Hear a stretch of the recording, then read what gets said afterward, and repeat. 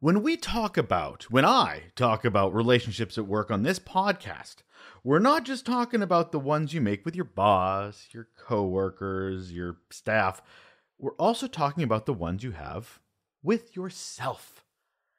I was at a big, humongous event recently. I have to tell you, I had other plans for this particular podcast.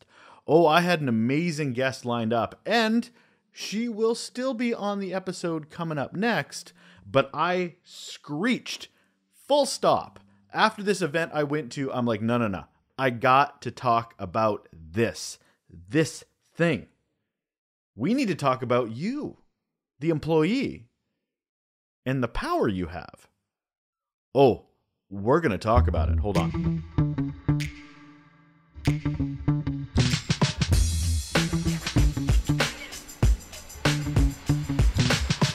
Hello and welcome to the podcast. I'm Russell. This is Relationships at Work, the Employee Experience and Workplace Culture podcast. Hope you're enjoying it so far, getting some amazing feedback. What I'd love is if you do enjoy the podcast, if you are getting your brain filled with knowledge, whether it's about, how to speak plainly, how to deal with negative people, how to understand motivation of your staff and your teams to connect with them. We've had a lot of really interesting topics, and I'll let you in on a little secret, lots more to come. But if you've really enjoyed it, I ask that you please share. Please send it out to those you think that would be benefiting from this conversation of relationships with yourself, with your colleagues, your coworkers, what leadership should look like, workplace culture. We're getting into so many topics, and I want to get the word out a little bit more about this little shiny podcast, and I need your help to do that. So if it's not too much trouble, please share it. You got the emails, you got your social media. Anyway, if you've enjoyed it so far, I'd really appreciate it if you just, share it a little further. As I said off the beginning, I did a trip. Yep, my first trip since COVID hit. It was anxiety-inducing. The conference was Government Social Media, and it is a nationwide platform for conversations about digital marketing, content marketing, social media engagement, all in revolving around the public sector, governments, a little political, but mostly the public service. And this was held in Dallas. Now, before I get into the conference itself, I'll tell you, I was nervous. I'm a Canadian. I stay in Canada during pandemics. I stay in British Columbia. I live on Vancouver Island. Heck, I even have a ferry that's stopping me from needing to go other places. But I was really excited. I was speaking at this conference. And yeah, I was a little nervous because you had to do all the COVID testing and go through little apps and third-party apps that I'd never really used before. And if you screw it up or you do something wrong, you don't get to go. And I've got a lot of people relying on me to attend this conference. I'm a speaker. So lots of nervousness all around on it. It went well. It was just a matter of the anxiety of, what if I do one thing wrong? What if I do my test and I jostle something that will screw it up and give me a negative or an inconclusive? Nervousness. Straight up nervousness. Anyway, got myself on the plane, got myself to Dallas. Didn't see much of Dallas at the conference. More of just, I think, a little bit of the nervousness of being around larger groups for the first time in such a long time. The jet lag a little bit hit me. It was an early flight, and I didn't get a lot of sleep. So I was kind of, discombobulated? Sure. I love that word. Don't get to use it very much. My friend Mike Vardy, the productivityist, has just reintroduced that one into my life. Discombobulated. Yeah, that was me. Anyway, I was a little off until I dug into day 2, which had some really great and interesting conference keynotes. Were from like Meta and Twitter and TikTok and NASA. Really cool, interesting people. And then I got to speak, and I can't tell you how much of a great experience it was. It went, how do I put this delicately? Really well. I talked about public trust. And I think in the public sector sphere, public trust is something that really needs to be highlighted a bit more. It's not just tactics. It's not just the latest platform. It's do people even give a shit about what you're saying? Do the words coming out of your platform's mouth matter to them? Do they feel like it adds value? Can they trust it? Anyway, it's a really good presentation. I'm really proud of it. I've done it a few times or in a few different ways for a few different audiences. But at the end of the day, yeah, I think it hammers home a very, very important message that organizations need to take a lot more seriously. But the reason I'm bringing up this conference is the reason for this podcast episode. Like I said as well, I had another episode all planned, amazing guest. But nope, that's going to have to wait another week because I need to talk to you about you. There was this reoccurring theme at this conference that you heard over and over again, and I heard it either from people saying it to me directly or overhearing it from their conversations. There was this feeling of people didn't understand what they did. People didn't see the value in the work that they did. And they were frustrated. They felt disengaged. They were passionate about what they did, but when they kept hitting their heads against a wall, it just deflated them. And it's a hard thing to do, to be screaming into a void when nobody will, listen to you, get you that seat at the table, allow you to provide input in decision making. It can be really, really difficult. So I heard this over and over again, even to the point where I was talking to this really nice guy from the Air Force, actually. He reached out to me, really loved my presentation, and he said, "I'm just a peon." And man, my heart broke. I am just a peon. That was his answer when I asked him what things he was doing to try to manage, culture change his organization to see the value in what he did. And he goes, "You know what? I can't. I am a peon." And I know other people feel like this. I know people feel like what they say doesn't matter. They look at their organization and they think, I want to change it, but I can't. It's the Titanic. It is an immovable object that will not turn. I don't have enough influence. I don't have enough tenure. I am not a big enough deal. I do not have the right title in my name for people to listen to me. And I got to scream bullshit on that. I've worked for hierarchical organizations. I get the power of a title. I totally understand it. But the thing is, it doesn't matter where you are in an organization. You have power. You just need to look at it differently. And that's what I want to talk about today, is I want to talk about your role in your success at work. Before I get into some things that you should really consider and understand, there's two things I want you to really get out of this. One, every job is a communications job. Every single role in any organization is a communications job. You have to have communication skill. I don't care if you're front desk or executive or somebody that works in the basement, right in the corner, in the back. There is an aspect of what you do needing to be communicated and understood by others. Whether that's in the relationships you have to build at work, whether that is in the report outs you have to provide in email to executive or your boss, there is always an action, a component of communications, being able to craft a message that your audience needs to understand. Okay, put that pin in, put that feather in your cap. Think about that for a minute. Every job is a communications job. Got it? Good. Okay, next up. It's not about you. It's not about you. Even when it is, it's not about you. People are generally too busy to care about you. It's not that they're malicious and mean people. They're busy. They've got so many responsibilities. They're juggling so many plates, much like you probably are, that you are not foremost in their brain. They are off and on to other things. They will connect with you when they need you so that they can, get something from you, or you can help them so that they can cross a checklist off. But really, and I am being general here, most people are really busy in their own bubbles doing their thing. So, got it? You're a communications person. It's not about you because other people have their own problems too. All right? Got it. Okay, good. Now let's understand how we crack that nut. How do you, as a quote unquote peon, start getting your message out and get a reputation, get a brand, get growth, get attention within an organization? Well, there are a few things you should do. First things first, right out of the gate, Define what you're trying to do. Define who you are. Define your purpose. That's one of the things a lot of people talk about vision and mission statements for business areas. I don't totally agree with that because organizations should have their own vision and missions. Usually they're pretty shitty, but they do exist somewhere on a website or a document nobody looks at. What you should do is use those to inspire your own purpose statement. What is the purpose of your work or your work unit's work in improving the mission or furthering the vision? Okay? Because right away, that allows you to tie in your work to a piece of value. Got it? Define your success, define your purpose.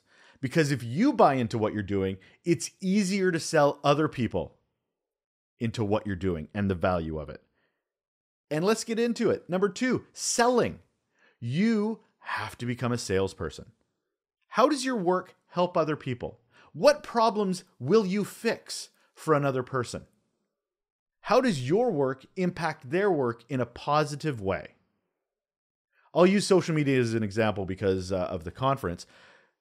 How will you, working with them and getting the message out through social media, possibly help them get less emails and less phone calls because the information is out on Google and can be found so people aren't picking up the phone. They're not typing. See, your work is benefiting them by them having less work, less headaches. So think about it. You're figuring out your purpose. You're figuring out your defined success, what that looks like with the vision and mission. And then you're getting a little bit more granular into other work units you're trying to build relationships with and go, here's how I can help you. Sell, sell, sell. So you're understanding yourself better. You're understanding your impact on other people better. And then the third one is you have to be consistent about it. I can't tell you how many times somebody go, oh, I did a presentation for this group. I'd never heard back from them ever again. Yeah, because remember I mentioned they're busy. They got lots of other things to do.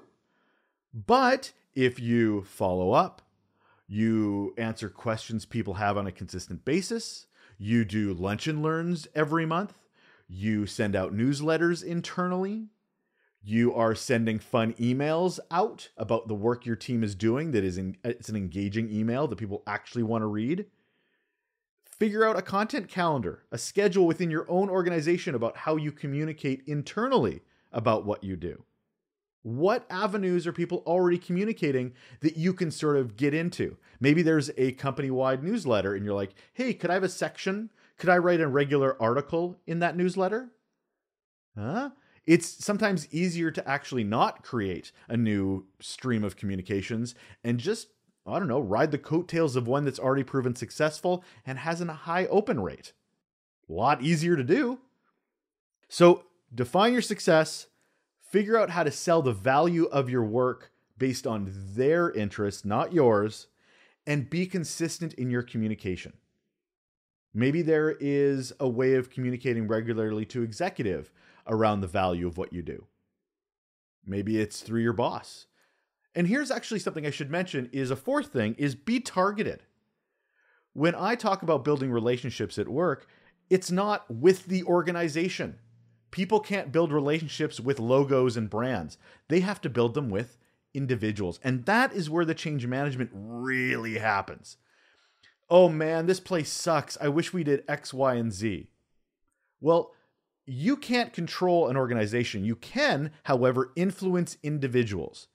And you can build relationships, influence individuals that have more influence than you, that are in the rooms that decisions are made, that you can't get into, but you can make friends with the person that is and may talk about you on your behalf. You create your own champions within your organization. I once had an executive say, social media saved our ass at an executive meeting. Like across the entire organization, they had pulled senior managers all over the place in one room, and he stood up and said, social media saved our ass. I'd been saying it for ages. Social media will help you this, help you that, help you this. But for him to say it with his influence, his connections, way more impactful. People listened. Because he didn't have really any skin in the game. He didn't have a motive to build his reputation or maybe get more funding or resources. He was a person that had benefited from a service that I had provided him. And he was singing its praises. So of course, other people are hearing that going, oh, maybe there's something to this. I need to follow up with him. Oh, I have questions. Great, I'll answer questions left and right. I want to be here as a resource for you to teach you how valuable we are. I don't sound very peon-y that way, do I? And that's the influence you have, is your relationship building. Remember, every job's a communications job. So why don't you build a communications plan for individuals that you want to get buy-in from? Figure out what matters to them. Figure out what they care about. And then slowly by slowly, you influence individuals, individuals influence groups, groups influence bigger teams. Oh, it's all working together now. So what are some tools that you can use to do those things? Well, first off, metrics. Metrics are your friend. Data. Now, data is really important because good metrics, good data can break through culture. It's hard for somebody to argue the value of something you do if you can throw numbers around it and provide it to them going, actually, this is something that you need to pay attention to. Why? Look at the data. Right? So numbers are really important because it allows you to prove worth. That is irrefutable. Even though, believe me, some people will try to refute it. Ooh, irrefutable and refute. I got to use those and I didn't stumble over them. I am very proud of myself. So anyway, you really can use numbers to hammer home. And remember I said consistency. You're using those numbers, then use those numbers again next month. Use those numbers again next month. Show growth in what you're doing. Now, I did mention social media. Social media is a real easy one to find metrics around. But no matter what you do, there absolutely is a number that you can show growth and influence with to reinforce the message you're trying to tell. You just have to really think about it. How can I prove? Remember that success you defined? How can you prove it? Numbers can help with that. Next is presentations. That is a tool that you need to be good at. I'm not talking reporting, because that's what a lot of organizations do is just regurgitate information and give you 1,200 words on a PowerPoint presentation that they're shrinking the font down so they can fit everything in. That is not what I'm talking about. I'm talking about presentations. Presentations are things you create that connect with an audience. It is about storytelling. It's about taking that data that I already talked about and wrapping it with context and story. Who's the hero? What's the challenge you're trying to overcome? What's the success at it? Think of it like a fairy tale out of Disney, right? It has a story that goes through, and at the end of the day, you're the hero that helped them overcome, or you made them the hero that overcame a challenge. Storytelling and presentations are amazing for that. One story, I once had a technical group who was trying to get buy-in to what they did. So they thought, hey, presentation, that sounds like a great idea. So they came to me as someone who has done a few presentations in his time for examples on what a presentation should look like. So they walk into this office, they sit down, and they hand me this PowerPoint presentation, paper, printed. It was heavy. I braced my back a little bit when I got the stack of papers. 100 slides, double both sides. Okay, so around 50 pages. Meaty. So I looked through this. And I looked up after them. I'm like, I'm actually interested in your topic.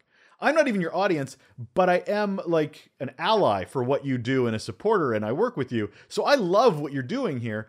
I was asleep by slide 4. Because what they had done was they weren't telling stories. They were answering every question a possible audience might have. So it was robust. My answer to that, leave some mystery, people. Allow people to be curious. Allow them to follow up with questions. Allow them to go, oh, hey, I just thought of something, and follow up with you a week later. That's relationship building. That is you becoming that expert on that thing that they want to know more about.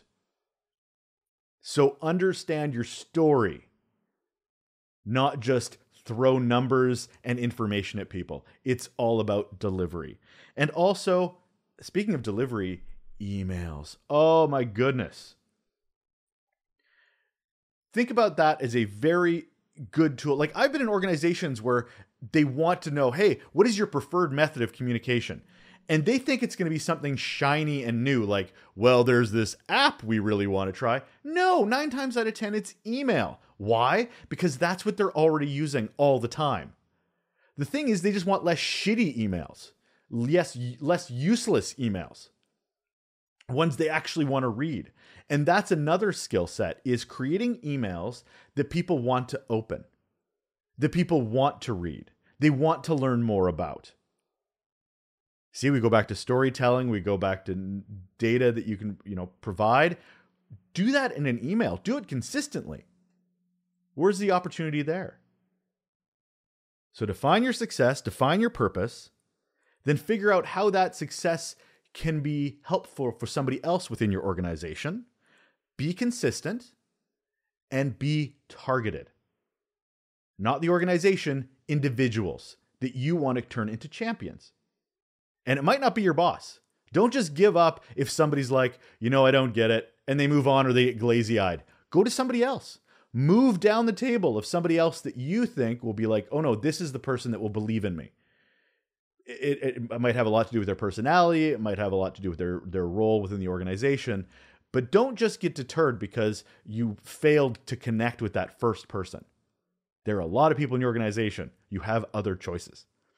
And last to mention is those tools, which is metrics, data, presentations, presenting, storytelling, and emails, which is still one of the most powerful tools you can have.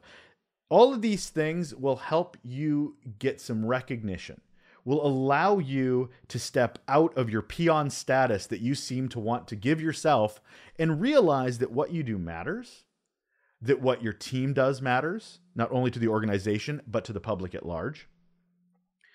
And you can get other people to come along for the ride once they buy into what you do and see the value of it. And it just allows more empathy and more cohesion in the organization, because we get to learn what each other does. And there's tons of value in that.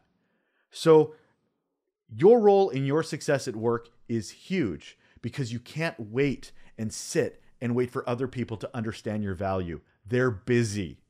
You have to proactively get out there and sell because, like I said, you have a communications job. Well, that'll do it for my solo episode. No guest this time. Just me needing to talk to you. My name is Russel Lolacher. This has been Relationships at Work, the Employee Engagement and Workplace Culture podcast, and I hope you got a little bit of value out of that. I'm very passionate about building relationships. It's why the podcast got started. But we got to start with ourselves first. You're not a peon. You're so much more than that. Thanks for listening. Take care.